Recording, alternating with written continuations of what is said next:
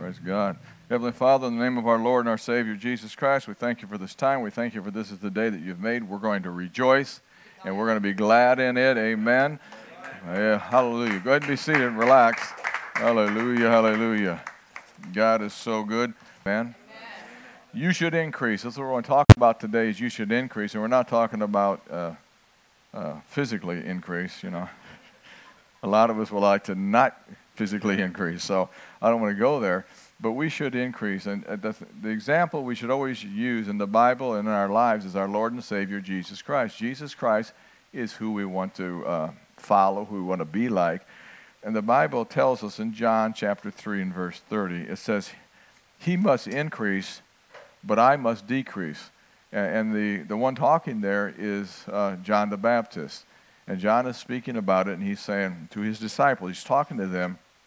We're going to read the occasion in just a moment. But he's speaking to them, and he makes a profound statement that really goes down to us today, and that is, he says, He must increase, but I myself must decrease. And as we receive Jesus Christ more and more into our lives, certain parts of our character, certain parts of things that are in our lives really ought to decrease, and certain parts of Jesus and the Spirit of God should increase in our lives. So when John speaks that, he speaks of himself, and John could have been prideful. He had followers that would come. He was clear out in the wilderness, and people would leave the city and travel all the way out there just to see him. And he could have said, well, hey, I'm somebody, but his pride wasn't there. He said, I must decrease and he must increase. So he got rid of more himself, and he allowed Jesus to have even more room. He stepped back and let Jesus have room. He did that in ministry, but you and I, we need to do that in our lives. If you'd read the New Living Translation, John 3, verses 26 through 36. Now, I like this translation. It talks to us so we can actually understand it. And this is John now, John the Baptist, and his disciples are coming to him and telling him something. And now watch what John says. It's pretty interesting. Can you go ahead and read that? So John's disciples came to him and said, Rabbi, the man you met on the other side of the Jordan River, the one you identified as the Messiah, is also baptizing people. Hold on. The one you identified as the Messiah, remember he said the Lamb of God? Remember that? Jesus came to get water baptized, and he said, there's the Lamb of God. And so he identified him as the Messiah. The Messiah is the anointed one, the one who lifts burdens and takes yokes off your neck. The Messiah is the one that the Jews still are looking to come. A lot of the Jews still are looking for the Messiah to come, where we know the Messiah has come. And once again, if you're studying the Word with us, it's important for you to know that Jesus came the first time to pay for our sins, came humble. The next time he comes as Lord of Lords and King of Kings. The Jews thought he was going to come that way and sit on the throne, and he wasn't here to do that at that time. So they're still looking for that. That's why we really need to minister to the Jews. And the Bible tells us seems to say that there'll be a great revival amongst the Jews. So I'm looking forward to that to take place. But as a whole, the Orthodox Jews and the Jewish faith believes that Jesus hasn't come, the Messiah hasn't come. So John the Baptist was Jewish. His disciples were Jewish. And now his disciples are talking to him. They said, hey, you know that one on the other side of the Jordan? So now on the other side of the Jordan, when Jesus came to the Jordan, he was baptized. And then John moved even further out. And he says, remember that man that came on the other side of the Jordan? And you identified him as the Messiah, the one who lifts burdens, the one who takes the yoke off our necks. So the anointed one. That's what Messiah means. Go ahead, continue to read if you would, please. And everybody is going to him instead of coming to us. Now that could have been a heady thing, because here John had all these followers. Even some of the religious people would come out just to condemn him and see what the heck he was talking about. And now it says, one of his disciples says, hey, you know that one back there on the other side of the Jordan that you baptized and you said that he was the Messiah? Now people are following him and not following us as much. Go ahead. John replied, no one can receive anything unless God gives it from heaven. You yourselves know how plainly I told you. This is John talking to his disciple. He says, you yourselves know how plainly, I didn't beat around the bush with you. I told you I am not the Messiah. I am only here to prepare the way for him, the Messiah. It is the bridegroom. Now watch this. The Bible tells us that we are the bride of Christ. I know it sounds funny to us men, we're the bride of Christ. You know, wait a minute, I'm not a girl. Well, the church as a whole is the bride of Christ, and he's coming back for the church. The Bible says he's like a groom coming for his bride, the church. Okay? So that's what's being talked about here is the church, the body of Christ here on this earth, is looked at as the bride of Christ, and Jesus is looked as the bridegroom who he comes to receive his bride to himself, the second coming of Jesus Christ. But notice it says, I am not the Messiah. I am here only to prepare the way for him, the groom. It is the bridegroom who marries the bride. And the bridegroom's friend, he's talking about himself, is simply glad to stand with him and hear his vows. He said, I'm just simply glad to be around this guy, is Jesus. Therefore, I am filled with joy at his success. He must become greater and greater, and I must become less and less. And that should be somewhat of a prayer in our hearts. I'm not saying you should be a piece of trash. What I'm saying, though, is we should be saying, I want Christ to shine through me more and more, less of me, more of him. That's what really he's trying to say here. He has come from above, and he is greater than anyone else. We are of the earth, and we speak of earthly things, but he has come from heaven and is greater than anyone else, because all the rest of us wasn't there. He testifies about what he has seen and what he has heard, but how few believe what he tells them. Anyone who accepts his testimony can confirm that God is true, for he is sent by God. He speaks God's word, and God's word gives him the Spirit without limit. This is, you and I don't have the Spirit without limit. That's why Jesus, excuse me for a minute, you might want to hit the mic down for a minute, I'm going to cough.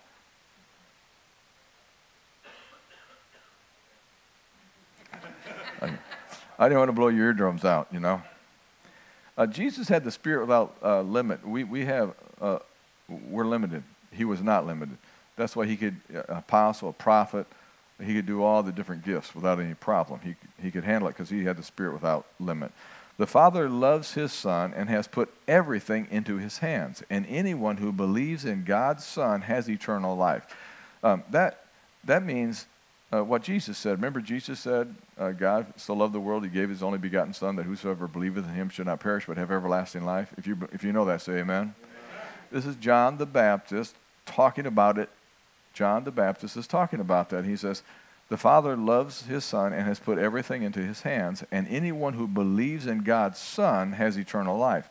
See, that's what's important. John the Baptist never said, anyone who believes in me has eternal life, but he did say, anyone who believes in the groom, anyone who believes in the Son of God, anybody who believes in Jesus has eternal life. Everyone say, God bless you. All right, I want you to put up Psalms 115 and verse 14, if you would. I think you might have it 4, but it's 14 is what I'm looking for. It's Psalms 115, verse 14. Okay. And if you would read that as soon as you get it, Donna. The Lord shall increase you more and more, you and your children. No, the Lord shall increase you more and more. And what I like to say is we want the Lord to increase in us more and more. So the more of the Lord in us, the more we increase. So John the Baptist said, I should be less and he should become more. And my thing is we should increase, but we should increase because the Lord is more and more in us. Amen? Amen? It's not because there's more and more of us, but there's more and more of him in us, and it helps us increase. Ungodly nature that's in us, godly nature that's in us, Jesus, godly nature should increase in us. And ungodly nature should decrease in us. As you walk with the Lord, ungodly nature should decrease, and godly nature, or Christ in us, should increase. So at first, you give your heart to the Lord. People look at you. You may be saved, but you still don't really represent Jesus Christ as pure as Jesus Christ is. You never will represent him as pure as he is, but you'll get better because as you walk with him, ungodliness should decrease in your life, and more of Christ should increase in your life. And that's what that scripture is saying. Now, in Isaiah, I use this because this is ungodly nature. Satan represents ungodliness or ungodly nature. Satan is the opposite of God. There's God. Now, when I say that, I don't say equal to God in power. Some people say God and the devil are equal, and boy, they both have the same amount of power. One is good, one is bad. No, that's not true. They're opposite, but God has tons more power than the devil has. Amen? Now, the Bible lets us know, it seems to say in the Word of God pretty clearly that Satan was an archangel, and that pride was found in him. Iniquity was found within him. He wasn't made that way, but somehow iniquity was found in him. And he, what we read in the Word of God, it's letting us know that he caused a rebellion in heaven. And he was cast out, and 1/3 of the angels followed him. And so we call him Lucifer. And so I'm going to read to you, and I want to read to you what many of us believe he said that got God's attention. So what I'm about to read, when someone talks about themselves, I did this, I kind of always think of this scripture. If you can, you have that one, Isaiah 14:12. Okay, if you can read that and do that, she's, it's like chewing gum, walking, and riding a bike or somehow. I don't know what she's doing, like juggling maybe. She's trying to do everything. Can you go ahead and try to read that? And Sure. I'll probably interrupt you, but go ahead. How art thou fallen Now, from this heaven? is God speaking to someone. Okay, go ahead. How art thou fallen from heaven? Go ahead. How art thou fallen from heaven, O Lucifer, son of the morning? How art thou cut down to the ground, which didst weaken the nations? For thou hast said in thine heart, Okay, now watch. I want you, I'll tell you what, Chris, you got a loud mouth probably. I don't know. I don't know if you're doing it. I'm messing with you. Steve told me you did. Okay. Your good buddy Steve told off here. So every time you hear her say the word I want you to count it, okay? Because now watch in this small amount of space how many times Satan talks about I. And that's what we're talking about today. We need to increase, but we need to increase with God. We need to increase with Jesus flowing through us, and we need to get rid of other stuff. We decrease in ungodliness, and we increase in godliness. Amen? So now watch, Satan would represent ungodliness, and one of the big things of ungodliness is self-centeredness and pride, ego. You're above God. And so when you first get into the family of God, you tell the God and you tell the church what to do. And as you start to follow God, you start letting God show you what to do. And then you start saying, the church isn't all that bad. At first I thought Vern was a dork, and now I still think he's a dork, but he's a nice dork, No, you're not a dork at all. Go ahead. Read it, and Chris, will you please count real loud, okay? Now, you don't read it, Chris. You just count every time you say I, okay? Please go ahead. For thou hast said in thine heart, I will ascend into the heaven.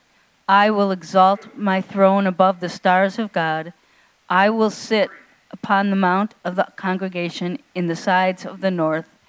I will ascend above the heights of the clouds.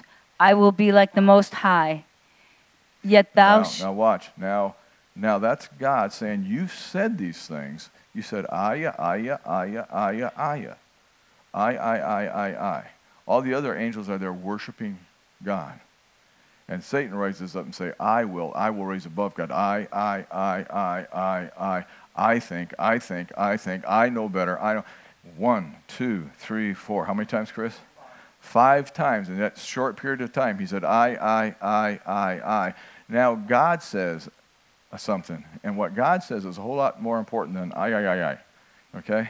So, why don't you read that what God says? Yet thou shalt be brought down to hell, to the sides of the pit. So God says, when you center on I, Satan, you're going to go to hell. And so we don't want a lot of I's in us. We want a lot of Him in us. Amen? We want to increase in Christ and decrease in our own self-will. We want to increase in the kingdom of God inside of us and decrease in the kingdom of darkness. Pride. It talks about pride over in Proverbs chapter 16 and verse 18. Pride is talked about in Proverbs chapter 16, verse 18. I'm going to go ahead and have this read, and then we're going to talk about what pride really is, because we saw it in Satan, but sometimes we don't see it in us, and we don't even mean to not see it. We're not trying to be mean. We just don't see it. So we're going to look at this verse. Can you go ahead and read that verse and now explain what pride is? Pride goeth before destruction, and a haughty spirit before a fall. Now, pride is, if I ask, shoot some words at me that you would say pride is. Go ahead, just shout it out. Not all at once, please. Like one at a time, maybe. What is pride? Arrogance. Thank you. Everyone's trying to be humble right now, so nobody will say anything. Okay, arrogance. That would be pride. How many would say that was pride? Arrogance. Give me another word. Conceited. Yeah, okay, conceited, arrogance.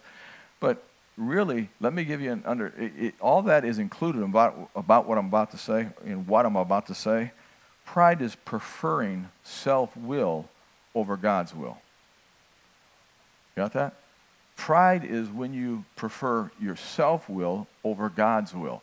Satan preferred his will over God's will. So pride that goeth before destruction is where you start preferring your will over God's will. And you don't even listen to God because it's what you want. It's what you think. It's this, it's that. Yes, it's arrogance, and yes, it's these other things. But if you want to get a definition for it, here's one that we can understand. And we've all been caught here. We didn't mean to be caught there, but we've got caught there. We all started preferring our own will over God's will. Well, I don't think I'd have to. I don't. No, I don't. And no. Some people don't come to church. You say, well, that's not really right. Well, wait a minute. God said, don't forsake the gathering together of God's people as the manner of some are. You say, well, it doesn't really matter. There you go. That's pride. What do you mean it's pride? Because it's preferring your will over God's spoken will. Amen? Amen. So we need to understand what pride is, because as we go along, we have to understand we never want to go above the Word of God. We never want to say, I know more than God knows, or this is what God says, but I don't care. Over in 2 Corinthians chapter 10, starting with verse 4. We know this scripture. Some here may know this scripture. You may have gone through this scripture. But as we go through this, I want to tell you why this scripture is important. Now watch this. If pride is, and it is, preferring your will over God's will, it's when we think we know more than God. We hear something, and we say, we equate it. Here's God's thoughts, and we hear maybe from somewhere else, and we go, I think I choose to believe that.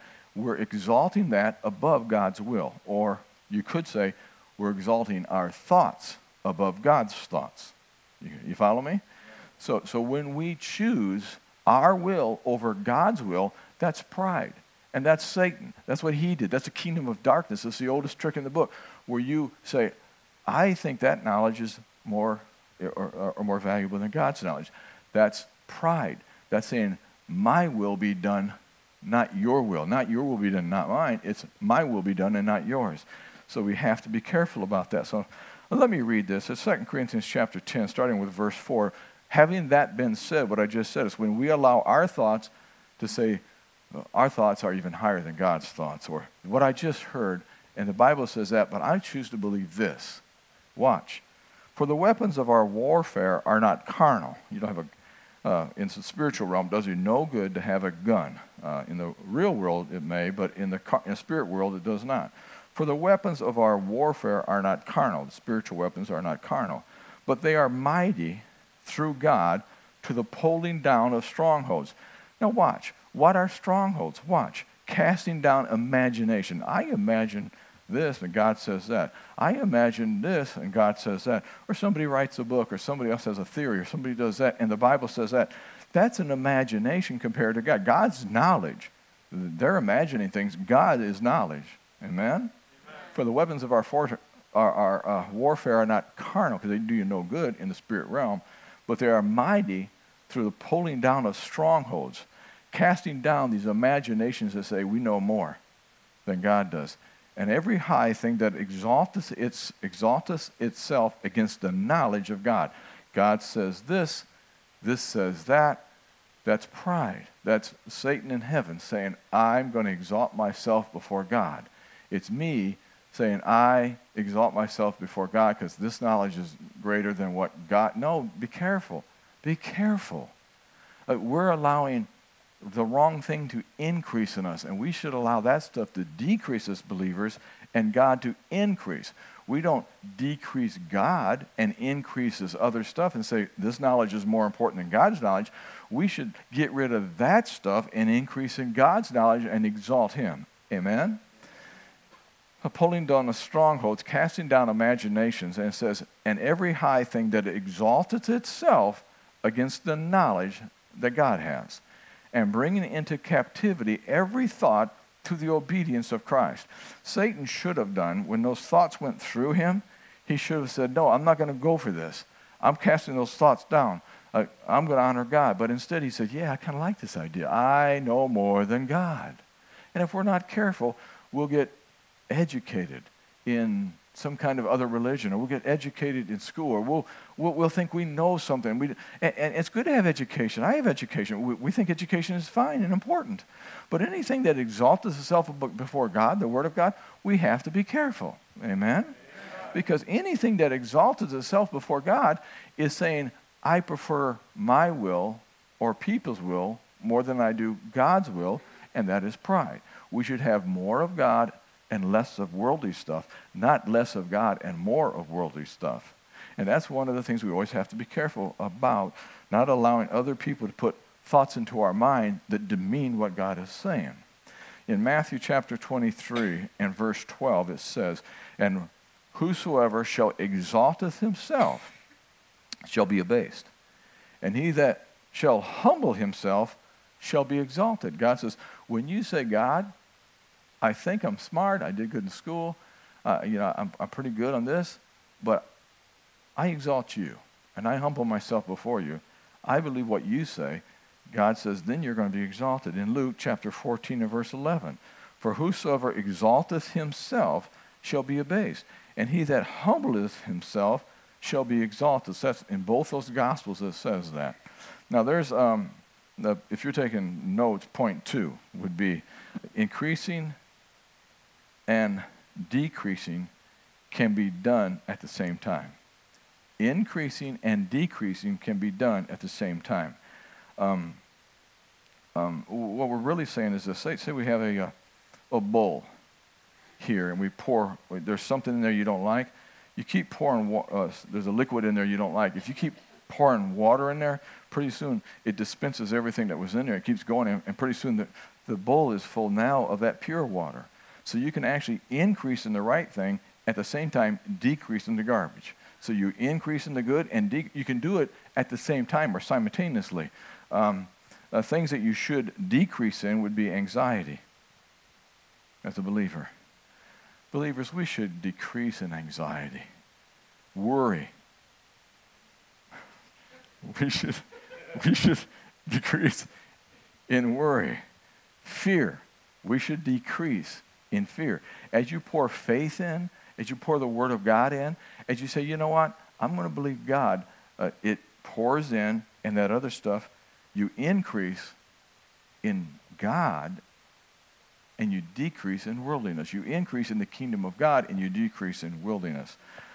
Selfishness, as you take in the Word of God and you allow God to pour His grace and love into you and His knowledge into you. So anxiety, worry, fear, selfishness, and sorrow. Things that you should increase in. Joy, peace, and love. Or we could say the fruit of the Spirit. So why don't we go ahead and read that? Joy, peace, and love we increase in. But let me just read to you. As you allow God's Spirit to come in and you don't try to exalt my will over His will, you don't argue thoughts with God. You just go with God and believe God. And you cast down imaginations and anything that would try to exalt itself what God says.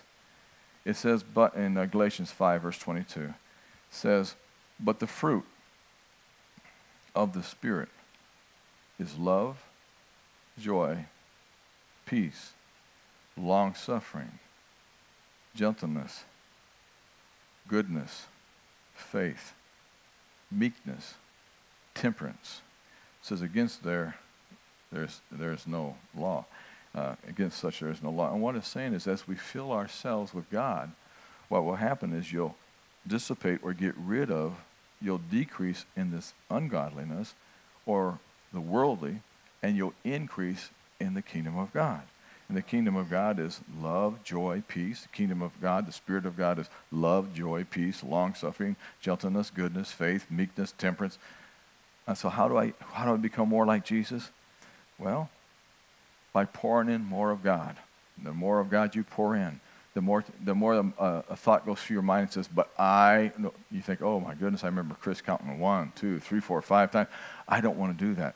I choose to follow God. Amen? See, every time you increase in the things of the kingdom of God, now hear me, this is good news. Every time you increase with the things in the kingdom of God, you decrease in the things of the kingdom of darkness. Amen. So anytime you increase, if somebody says, I need to get rid of all these things, and so they're concentrating on the evil, just pour in the good. Just pour in the good things. And that as you increase in the things of the kingdom of God, you'll automatically start decreasing in the things in the kingdom of darkness. Amen? As Christians, we have a habit. We want everybody pure. When they come into the family of God, we want them confessing Jesus today, baptizing tomorrow, and walking on water the third day. It doesn't work that way. What we need to do is encourage them, get them saved, bring them into the kingdom of God, and then keep pouring the Word of God into them. Keep pouring the Word of God into them. And as you pour the Word of God into them, and they're able to receive the Word of God, will dissipate or will overflow or will get rid of the other stuff. Amen? So you can increase and decrease it at the same time. Now let me say this. If you're not careful, you can reverse that, and you can increase in the wrong things and decrease in the good things. Amen? So we want to make sure we increase in the right things. We do. So we want to make sure we take in the Word of God. Turn to somebody and say, that's you. You're decreasing in good stuff, and I'm increasing in good.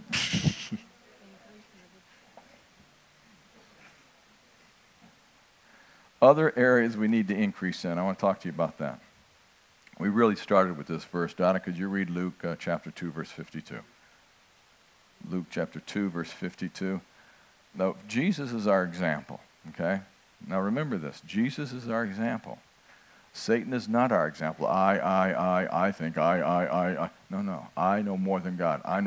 No, we don't want to do that. It hurts us and harms us. So we want to be like Jesus. So now we want to follow him. So what did Jesus do? He increased.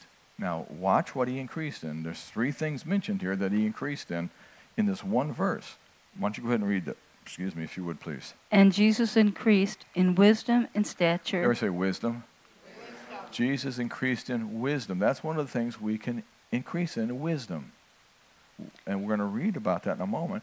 But then it says in what? What was the next thing? Wisdom and what? Stature. Stature can be physically, you can be born a little baby, and then you grow up and you're all of a sudden 7 feet tall. You've increased in physical stature.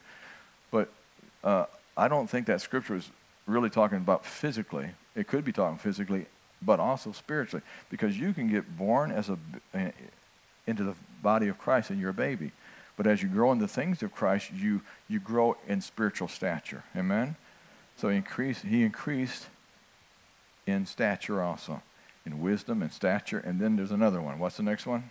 In favor with God and man. And in favor. So he increased in wisdom, stature, and in favor with God and man. God loves us that listen to him. God just loves us. That's why he says, if you humble yourself, I will exalt you. So areas we can increase in is wisdom. In Ephesians chapter 1, verse 17. That the God of our Lord Jesus Christ, the Father of glory, may give unto you the spirit of wisdom. We can receive from God wisdom and revelation in the knowledge of him. In Proverbs chapter 4, now verse 5, I want you to look at how important wisdom is. Remember, Jesus increased in wisdom and in stature and in favor. So we want to look at wisdom right now. How important is wisdom? Proverbs is a book that's pretty important, and it tells you, it has some real wise things to say. It's a book of wisdom. It says, get wisdom, get understanding. Forget it not, neither decline from the words of thy mouth. Forsake her not, and she shall preserve thee. It's talking about wisdom. It's talking about wisdom about God. Love her, and she shall keep thee. Wisdom is the principal thing. Get wisdom, and with all thy getting, get understanding. exalt her, meaning wisdom, and she shall promote thee. You remember, if you humble yourself, you'll be promoted. The wisdom says we humble ourselves, we exalt God.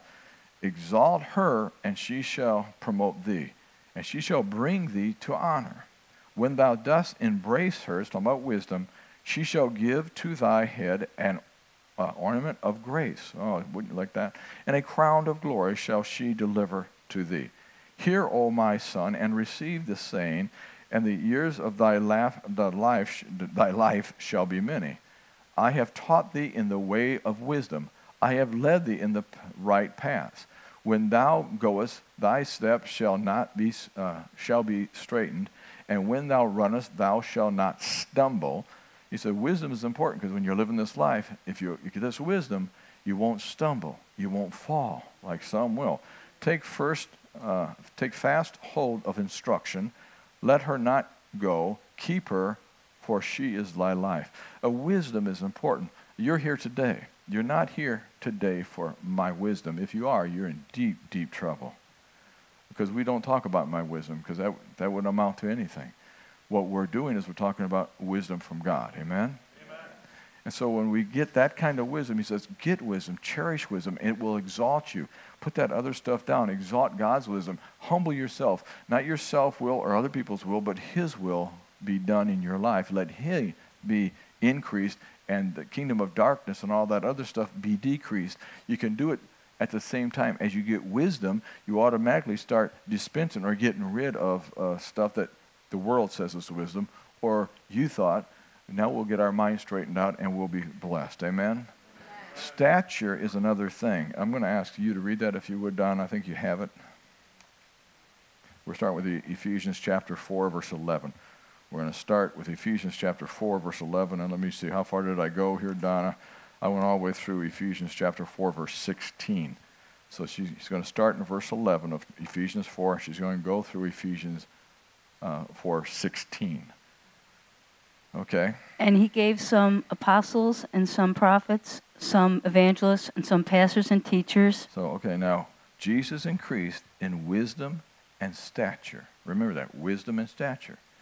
As you take in God, when you dispense and get rid of this other stuff, when you and I go his will and what he says in his word and cast down imaginations and stuff, then all of a sudden we grow in wisdom and in stature, in the position God places you in.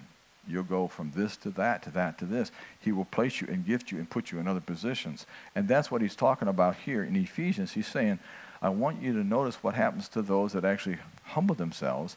They take in God, and they listen to God, and they put the world out, and they listen to what God says, and watch. He'll start gifting people with different positions, different areas, different stature. Go ahead. He gave some what? Some apostles, some prophets, some evangelists, and some pastors and teachers for the perfecting of the saints, for the work of the ministry. Now, and that's important. I'm going to stop here. And Gary, you probably could preach on this. And Matt, I think you could, as a matter of fact. Matt's gone through Bible school. And it says here, and he gave some apostles, some prophets, some evangelists, and some pastors and teachers. Now watch. Why did he give pastors and teachers and evangelists and prophets? Why did he give apostles? For the perfecting of the saints. And then there's a comma. So my job is to perfect the saints. My job is to preach the word. Then I perfect the saints for the work of the ministry. So my job is to preach the word and get you ready so you can do the work of the ministry. It doesn't say give apostles, prophets, teachers, and pastors, and they perfect the saints, and they also do the work of the ministry. No, remember the apostles they came to the apostles and they said, hey, look, the Grecian women, they're not getting served. They're kind of upset. And they said, pick among you some who can be in charge of that, because we're going to spend our time in reading the word and praying. Because they had to perfect the saints for the work of the ministry. So they said, we can't leave praying and studying the word and spending time before the Lord to do that also and working on the tables and stuff. So we need to have people do the work of the ministry. We have people here that do work in the ministry here. If I went around the room, there's so many that do that. You're doing your job, you're doing it great. And so don't worry about that. Be happy. Amen? But some people say, well, Pastor, you should be ushering, you should be doing the sound, you should be doing this, you should be doing that. We have a prayer meeting. How come you're not at every prayer meeting, every men's ministry meeting, every women's ministry? Because my job is to perfect the saints so they can do the work of the ministry. Amen? I just wanted to go there because some people sometimes get me. I myself used to get mixed up about that because I was raised in a church where I thought the pastor should do everything. But when I went to Brother Sumrall's church, I soon found that out. Okay. Wherever I left off, why don't you go ahead?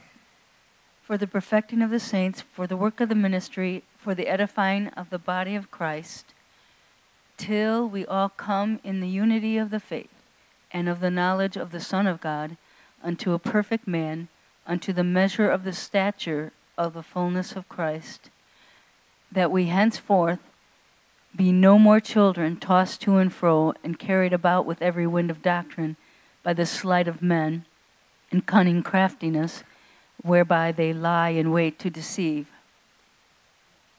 He's saying you're going to grow in stature. As you're getting ministered to, as you're taking in the word, as you're doing that, as the apostles, the prophets, the pastors, the teachers, the evangelists are doing their job, you receive that, and it helps you do the work of the ministry, and you're not going to be deceived because you're getting rid of garbage and you're putting in the right thing. Go ahead if you would, please. But speaking the truth in love may grow up into him in all things, which is the head, even Christ, from whom the whole body fitly joined together and compacted by that which every joint supplieth, according to the effectual working in the measure of every part, maketh increase of the body unto the edifying of itself in love. Makes the increase of the body. So you and I can increase and get wisdom and in stature, and we'll be doing things for the kingdom of God. Amen?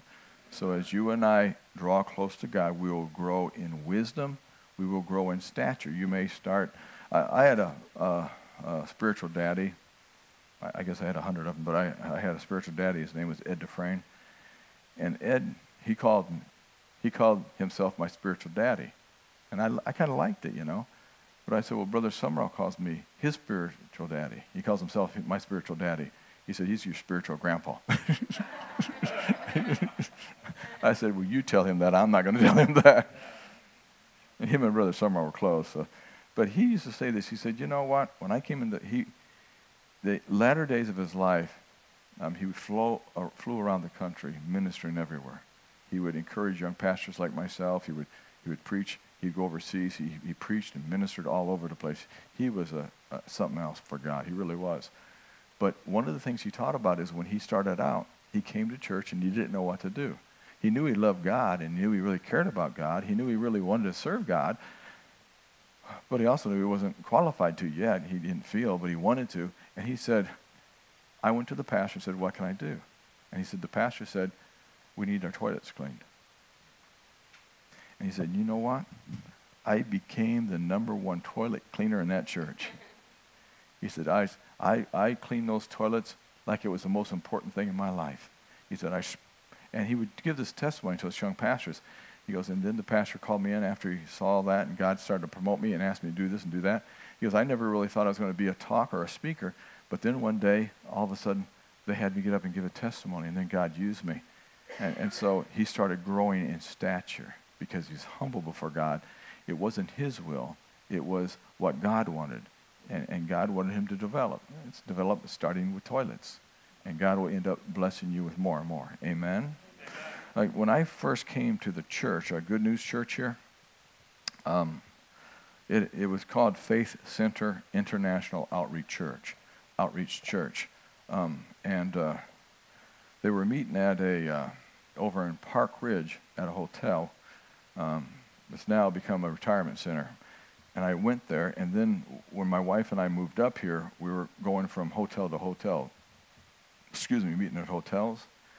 And we go to the hotels, and at the hotels, they would set the chairs up, and they set them up like they didn't really care. when you ask somebody to do something, they'll do it because they're getting, whatever they are an hour, but they don't have the interest. They don't care. They're just doing it to get it done with. And so that it'll be sloppy. The aisles would be too close together. So if you try to walk down, it's hard. The seats would be too close, to each other this way also. It was terrible. And so I would come into the place, and I had my responsibilities, and I would come in, and a guy would be there that really could almost drive you crazy, because this guy would redo all the chairs. He didn't like the way the chairs were. He didn't like the way it was set up, because he had this spirit of perfection for God. And he would redo most of the chairs. And I would go, man, he has a lot of tenacity, because let's have the meeting. But he would do it over and over again, and he would make sure those chairs were perfect. And I used to say, what the heck, And this guy's name was Gary Cathan, by the way.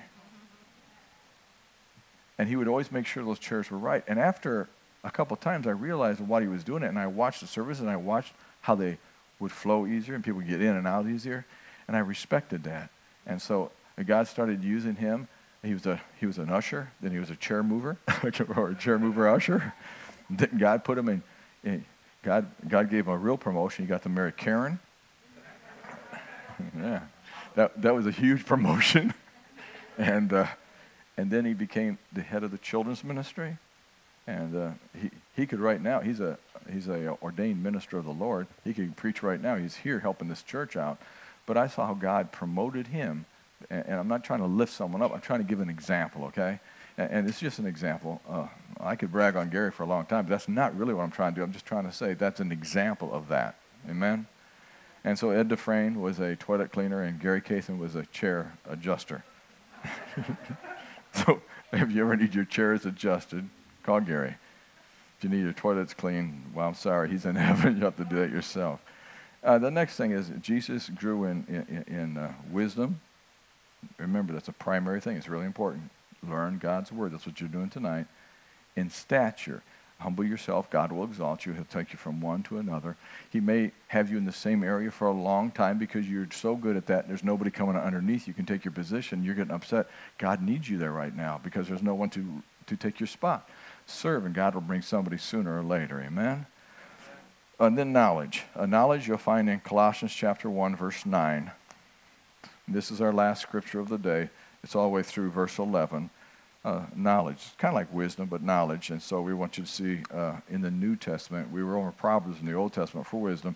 Now we're here in Colossians chapter 1, 9 in the New Testament. Knowledge is important. Do you have that, Donna? For this cause we also, since the day we heard it, do not cease to pray for you, and to desire that ye might be filled with the knowledge of his will. With knowledge. You hear that? That pray for each other, that you'll be filled with knowledge. Pray for me. I ask you, please, pray for me. I want a new revelations of the Word of God. I want knowledge, and so please pray for me, and I'll pray for you. Let's pray for each other. Amen? For this cause, we also, since the day we heard of it, do not cease, in other words, don't stop, to pray for you, and to desire that you might be filled with what? The knowledge of his will in all wisdom. Remember, wisdom and spiritual understanding, that you might walk worthy, that would be your stature, walk worthy of the Lord unto all pleasing, being fruitful in every good work, and increasing in the knowledge of God, strengthened with all might according to his glorious power, unto all patience and long-suffering and joyfulness. Today it's really talking about you can increase, and you must increase. There was a great man of God that said, if you're not increasing, you're decreasing. You're losing it. So if you put a glass of water out, set it over a long period of time, it evaporates, and it doesn't stay where it's at. It's kind of like that when it comes to spiritual things. You always want to feed yourself. You don't want to lose anything. You want to keep pouring more in, keep pouring more in. Why settle with a glass half full? Keep filling it up, keep filling it up, keep filling it up, keep filling it up, keep filling it up. Amen? Amen. God is good. Give God a hand clap, why don't you, please? God is good. So we can increase. We need to increase. And Wednesdays, by the way, should be packed out because this is where we get a lot of knowledge. This is where we get knowledge, we get wisdom, we get understanding, and we humble ourselves and do what God's asked us to do. So I want to thank you for being here. I want to thank you for being those who have made a decision that I'm going to be here on Wednesdays. I'm going to receive from the Word of God. I appreciate that, and I thank you for that. And I know this, as we do this, you and I will grow, and will decrease in the junk, and will increase in the God's kingdom. Amen? Amen. In a moment, this handsome man's going to come up here. Wasn't that a great praise and worship this last Sunday? That's all about Sunday. Man, that was such a powerful time with the Lord. Thank you, my friend. And he's so humble. He's proudful of his humbleness. But it's hard to pay the man a compliment, because I go, that was real good, Art. And he points up. I'm looking, is there a mirror up there? You're looking at yourself? No, he's doing the right thing. He's humbling. But thank you, Art. Thank you for your serving the Lord here. Thank you for coming in and not serving the Lord. I was walking to the lake from my house, and my wife says, I'm over at Old Orchard Mall. I called her. She says, I'm at Old Orchard Mall. And I go, well, where I'm walking, I guess I could walk that way. I can meet you there. I just love walking around in a mall. So I don't know why, but I started down that way, and I was walking, and all of a sudden I saw Arch. Your dad's name Edgar. And I saw the family out, and I go, I didn't know that's where they lived. And I looked over, and I walked over, and I started talking to him. And I was talking to the whole family, and Arch disappeared. And pretty soon he comes back, and he kind of does one of these numbers and hands me a tissue because my nose was dripping. And I said, thank you. I like this guy. Yeah, he didn't do, here, you need this. He did it kind of slick. And but he was so humble and so sweet back then. And then we started talking, started getting to know each other a little bit. And I found out that he led praise and worship when he was in the Philippines. And I said, well, would you please audition with Kirk? And he put it off for a long time because he had to pray about it. And then as the Lord led, he went and talked to Kirk. And now he's such a vital member of the family of God and the praise and worship team. So he started. Thank you. And he started humbly, and God, he was cleaning toilets, so to speak. He was just here. And then pretty soon he's helping lead praise and worship. It's a wonderful story, and that's how we grow in wisdom and stature. Amen? And besides that, all of that was done because his dad made sure he did it. I'm going to pray for you, and then we're going to go into praise and worship, and then there's giving. The envelopes are in front of you. This is another area that people, I don't know why, their wisdom is greater than God's wisdom. God says, give, it'll be given back to you. And say, no, I'll be okay if I don't give. Give, and it'll be given back to you. Don't be deceived. God is not mocked. Whatsoever a man soweth, that shall he also reap. The scripture's pretty clear there. So we should be givers. But it's our choice. But we need to pour in the Word of God about giving and dissipate and get rid of what the world says about it. And then you'll become a giver, and you'll be really blessed. So the envelopes are in front of you. Give. Be a giver. If you have that little thing, no, pour it out. Get rid of it, because really that's garbage. It really is. Just be a giver. Give, and God will bless us. Amen? Amen. All right. Well, they're going to be by in a moment. The usherettes today. Are you an usher today? Are you an usher today?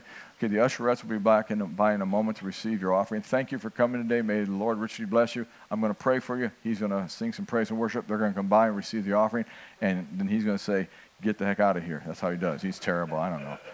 He wants to get home. Heavenly Father, in the name of our Lord and our Savior, we thank you for Rick, who's not able to be here today. We just ask you to bless him.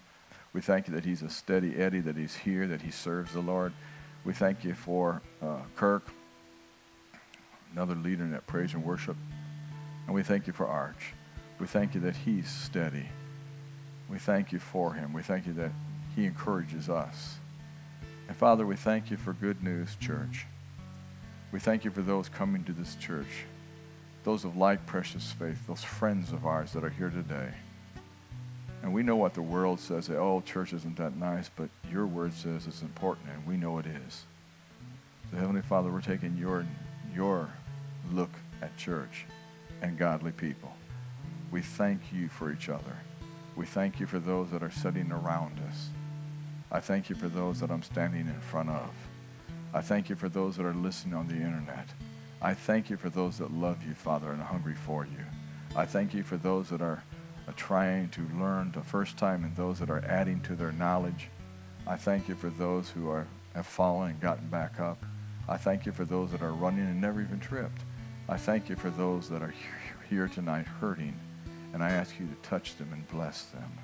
And I thank you for those that are here tonight that say, I haven't been hurting, but I want to make sure I lift up others in prayer. I thank you for those.